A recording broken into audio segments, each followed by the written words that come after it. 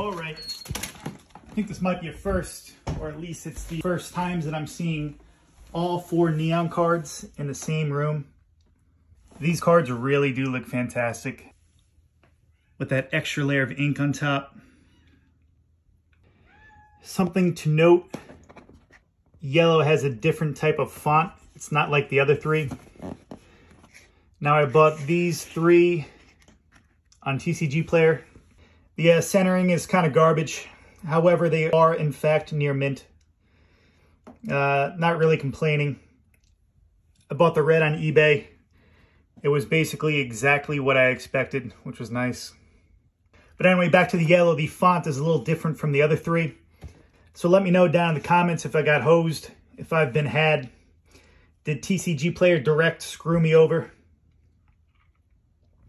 Anyway, the point of this video is to just go and buy the cards you want. Now I got this master case here from Uncle Rudy, and then I bought all these other things as if I was going to pull it myself, but that's not going to happen. Come on. I hate to open product.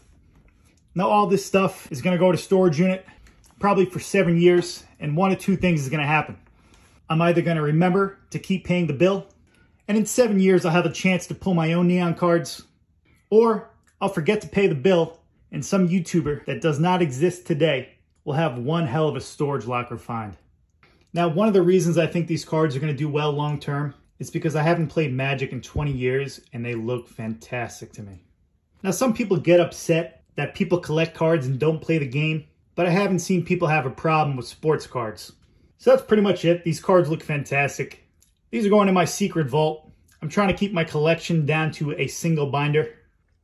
I kind of wish they were rings and I could put them on my fingers. Nowhere crazy, just like the grocery store. Just go pick up my dry cleaning. Nothing serious.